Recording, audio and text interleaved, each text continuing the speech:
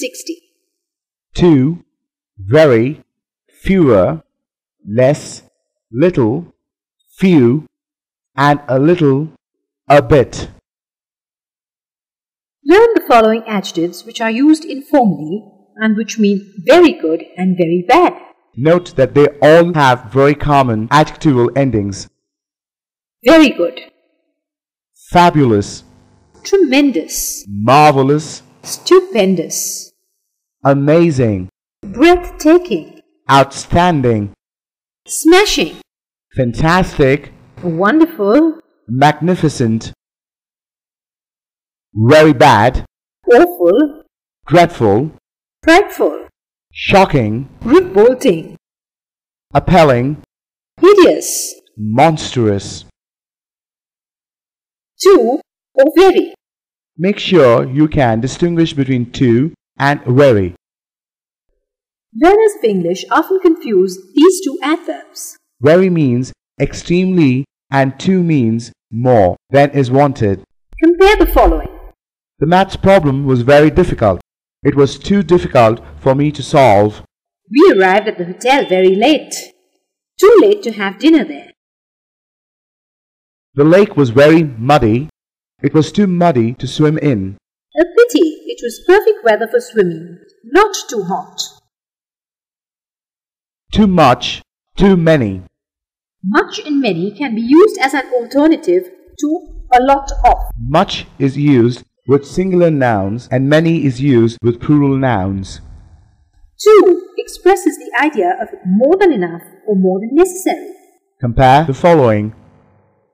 There were many, A lot of people in the dining room.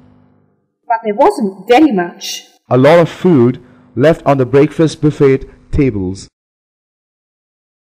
I haven't eaten very much. You have eaten far too much in my view. I had put too much salt in the soup and nobody ate it. Fewer, less. Fewer and less are the comparative forms of few and little and are used with countable and uncountable nouns respectively. Compare the following. I've got a little bit of money in the bank. Not very much. Less than I had last year.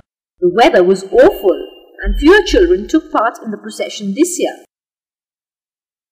Little, few, and a little. A few. Little is used with unaccountable and few is used with countable nouns. When we use few and little without indefinite articles, they usually have a negative meaning. But when we use them with indefinite articles, a little or a few, they have more positive meaning. Compare the following. I had a few friends in England and I feel quite lonely. I have a few friends in England, so I don't miss home so much. I have a little interest in classical music. I much prefer pop. I have a little wine in the cellar. Would you like some?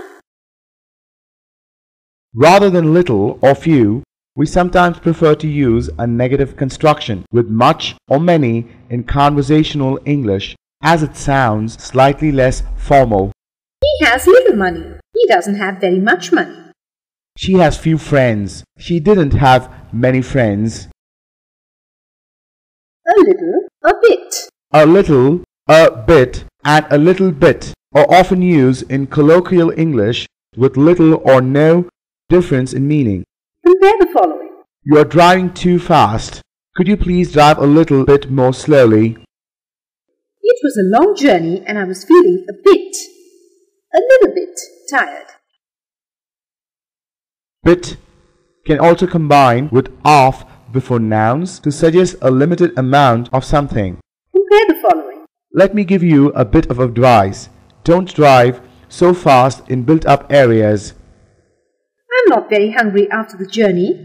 I'll just have a bit of bread and cheese. I've got a bit of a problem. The car has overheated.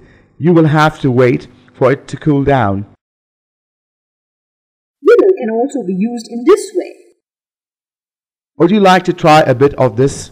A little of this very sweet dessert.